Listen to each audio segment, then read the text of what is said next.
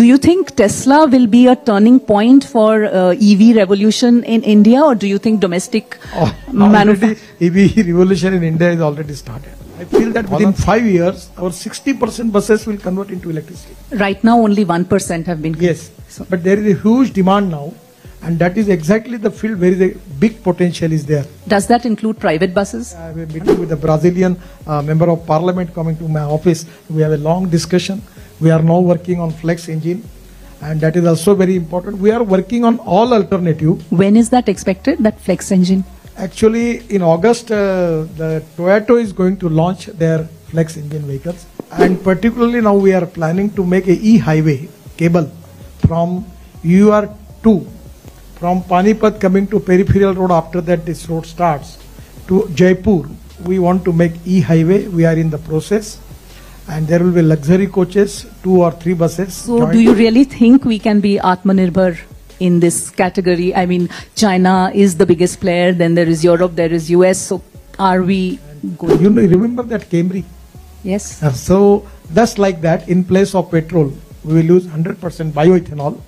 Petrol rate is 120, ethanol is 60 rupees. Demand is very important.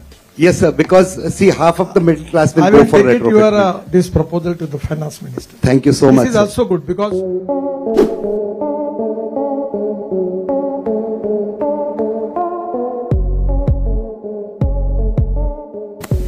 do you think Tesla will be a turning point for EV revolution in India, or do you think domestic manufacturing? EV revolution in India is already started. All are welcome. And I am coming with the electric car. You just see what Yes. type of quality is. Now Indian manufacturer also making good quality of electric cars. And I have a really good experience about it. At the same time, if Tesla want to come, they are welcome. We don't have any problem. We will support them.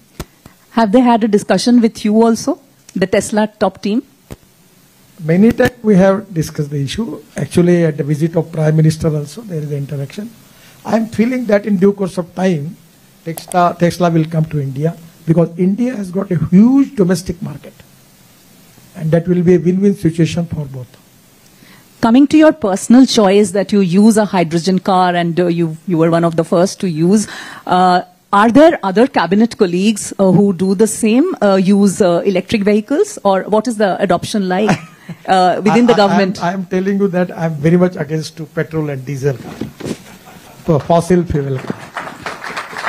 So I am making the campaigning to the people that use electric car, you alternative fuel, flex engine, anything, but don't use this fossil fuel, because the pollution is a big concern. But do you have followers within the government?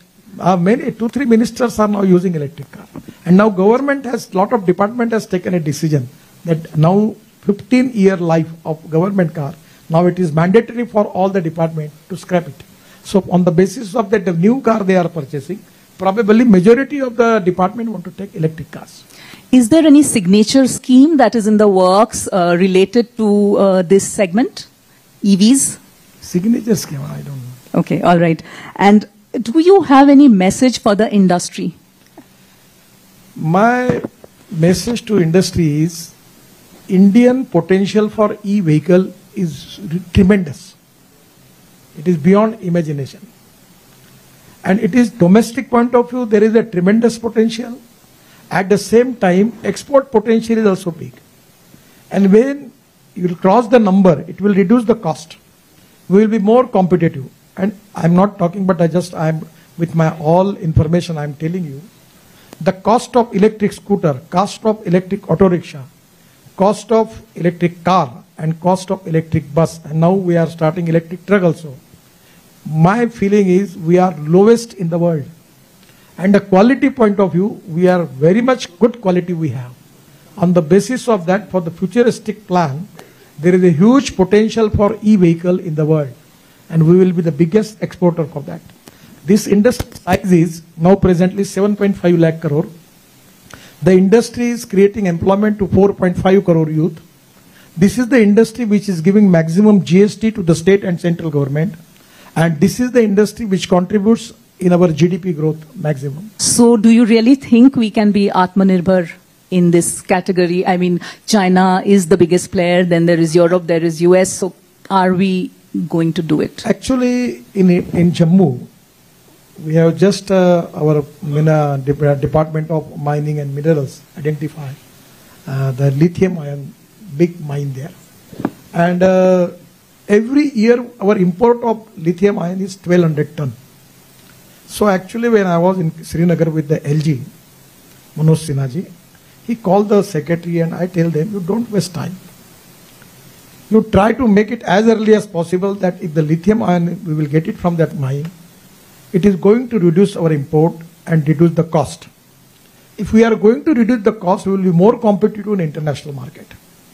So I feel that this is not a problem. But at the same time, we are working on alternative chemistry. That is zinc ion, aluminum ion, steel ion.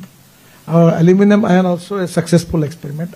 I am expecting that our starters and particularly the research people are doing excellent job. In due course of time, this chemistry will be developed. And we are not only depending upon lithium ion. At the time for lithium ion, I am expecting that as early as possible, we will get it from Jammu. And that is going to strengthen our economy, that will reduce our import about lithium ion, and that will reduce the cost of the vehicle.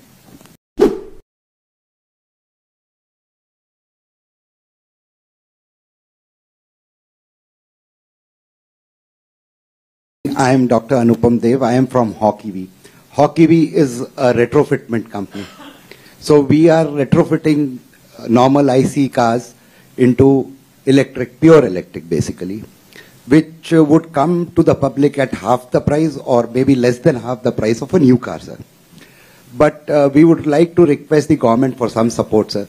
Electric cars have a GST of 5%, the new cars, whereas our cars are being charged at 18%. So we call upon the reduction of the GST taxes on the retrofitment, sir. Your demand is very important. Yes, sir, because see, half of the middle class will I go will for take it retrofitment. this proposal to the finance minister. Thank you so much. This is also good because two-wheelers, three-wheelers and car, if the poor and middle class people convert them, it can be really a good thing. And we have already passed all standards related with it, and we will support it. There are a lot of startups who are going Sir, to we would also request the governments to come forward and recycle their old vehicles and retrofit it. Sir, it is dependent. Army is doing it, sir. I am doing cars for the army. First of all, what my suggestion is, it is depending upon the quality which you are giving. Sir, we are following all the AI I know standards. that. It is to be market is going to decide about it. Yeah. Yes. If you Thanks, can give a good alternative, Thank you. 100% people will prefer it and they will take it from Thank you, sir. Yes. Thank you. I was in Tirupati, there was electric bus. And actually the same principle they have. Actually, it is going to reduce the cost. But the cost of that value was very high. Somewhere we need to reduce that. And we have to make bus very nicely, beautifully, furniture and everything. Without that, people will not take it. That is to be a problem. My last question, what really will drive e-mobility? Will it be two-wheelers? Will it be cars? Will it be buses, trucks? What? All e-vehicles. And we don't need to make any market for that. I'm just asking you a simple question. Probably you may have a petrol car. Your expenditure on your car may be 25 to 30,000 rupees per month. If suppose it comes to 3,000, I don't need to market you to tell you that use electric cars. Now the people are understand. Only problem is that as compared with the petrol car, scooter, auto rickshaw, the electric cost is high. But within due course of time, it will be same like petrol car, and there is a lot of saving. At the same time, there is no pollution. So people are going to take it. Now you don't need to people. Now there are 400 startups. They are making electric vehicles, electric scooters, and everyone is booked. They are getting good orders. Some of the people making e-cart. I am telling you the example of e-rickshaw. When I started it and talking about it, there was 1 crore people who driving e-rickshaw. I fight the case up to the Supreme Court. And today I am happy that 1 crore people, you never see this cycle rickshaw on the road. Totally it is a transformation. It is change. So I feel that the people know, they understand what is the benefit, and they will, by natural course, they will take the decision, and it is going to be a big market for the country.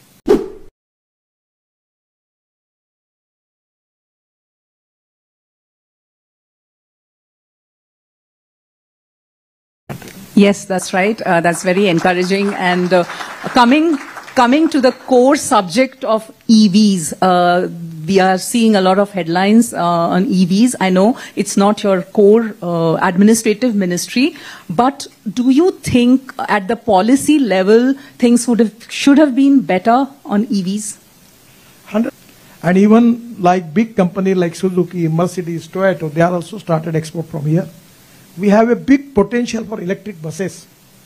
I feel that within 5 years, our 60% buses will convert into electricity. Right now, only 1% have been. Yes, but there is a huge demand now, and that is exactly the field where the big potential is there. Does that include private buses?